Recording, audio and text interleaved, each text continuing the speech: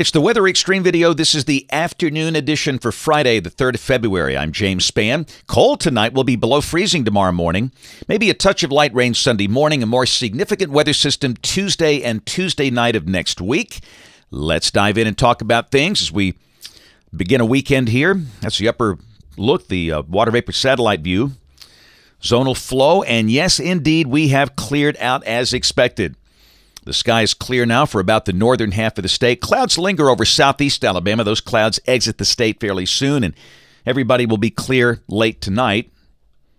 Temperatures are below average today. 40s for the northern third of the state, 45 in Fort Payne, Cullman, and Haleyville, Birmingham at 51. We'll be in the 20s tomorrow morning, between 25 and 29 for most spots, and around the region only in the 30s this afternoon for cities like St. Louis and Louisville north of here. There's the watch warning map. Most of the issues are over the northwestern states, a variety of winter storm watches and warnings there. The east is quiet. Convective outlook for the rest of today and tonight. There's a chance of some thunder for parts of northern California and Oregon, but no severe weather expected. And the rain for the next 5 days, valid through Friday morning of next week, about 1 inch for North Alabama, 1/2 inch for the southern counties of the state. So model fans, here we go. The GFS, this is the 12Z run, valid at noon tomorrow at 500 millibars.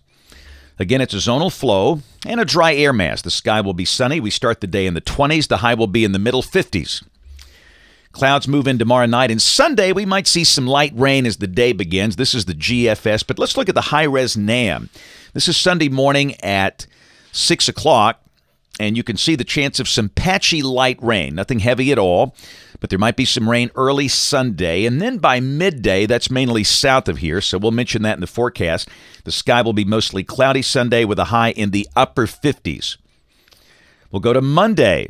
Again, a cloudy day, the chance of a few passing showers. The high should be in the middle 60s, better chance of showers over the northern half of the state.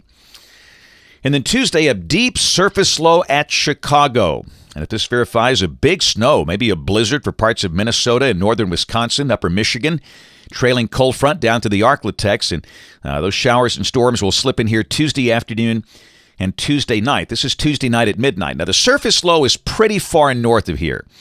Very deep surface low at Detroit. And that might bring some strong storms, but it's just too early to identify if we'll have any severe weather. We've seen different looks. I'd say with this, more than likely it's going to be a squall line, maybe gusty winds. The tornado threat not especially high. The instability will be pretty marginal, but it's just something to watch, and we'll have a much better idea of what happens here by Sunday and Monday, of course. But certainly a good chance of rain and storms Tuesday afternoon, Tuesday night. Wednesday, we get into colder and drier air. We might stay in the 40s much of the day with a pretty good north wind. And then Thursday, we're cold. The high will be in the middle 40s. The latest GFS showing a high of 45.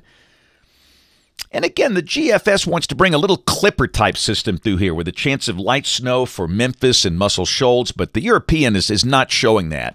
And we'll discount that, and we'll leave it just cold and dry. And a week from today, Friday the 10th, troughing on the Atlantic coast, and we are cold and dry. We should start the day in the 20s. The high will be in the upper 40s if this verifies. We'll check the end of the forecast period, Monday the 13th of February. Again, zonal flow, cool, dry air. Nothing overly exciting. In the numbers, you can see how we warm up a bit early next week, but then we turn noticeably colder toward the end of next week, and after that, temperatures look pretty close to where they should be for this time of the year.